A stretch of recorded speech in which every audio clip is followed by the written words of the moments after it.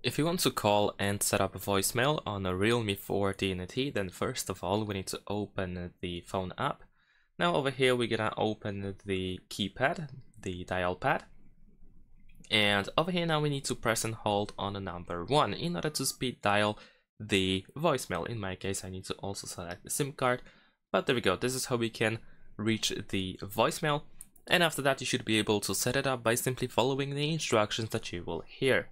However, if you cannot reach a voicemail, if you press and hold number 1 and nothing happens, or you see an information that it is an incorrect number or anything, then you can tap on these 3 dots in the top right corner, open settings, now choose voicemail. Over here I can select my SIM card, so I'm going to choose this first one, and then you need to go to advanced settings in order to find the number. And over here we can customize, we can edit the voicemail number. In case it is incorrect, then of course you need to fix it, you need to enter the correct voicemail number.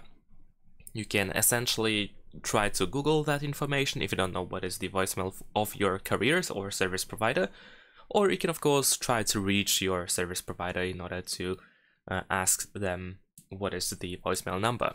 And that's pretty much it. Thanks for watching, leave a like and subscribe.